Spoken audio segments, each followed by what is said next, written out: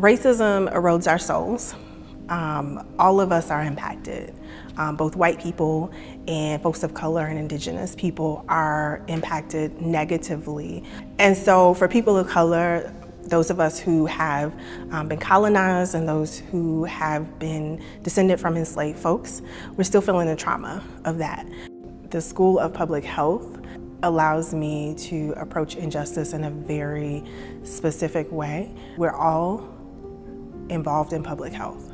We're all impacted by what happens in the air, the water, and in healthcare systems. And I wanted to make sure that the people that I know and love have access to equitable health care and education and are able to live healthy and full lives. We were able to create the strategic plan for anti-racism, which debuted this summer, 2021.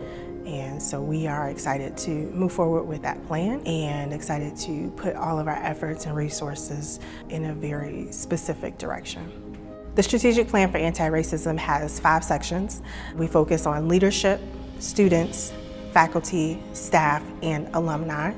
Overall, the vision is for us to identify and dismantle systemic racism at our school. That does include ways that we communicate, how we work with and recruit our students, the education, as well as how we hire, retain, recruit, and develop our employees, and how we interact with the community and the alumni that have finished their degrees here. So we have a lot of work to do in all areas of our school. In the future, I hope that the School of Public Health is a place where everybody can feel welcomed, where everybody can get educated, and where everybody can thrive. I really hope that our students can leave here equipped to work with any community and feel like they are educated and able to combat injustices in our world, and particularly in public health. I hope that the kind of work that I do becomes obsolete.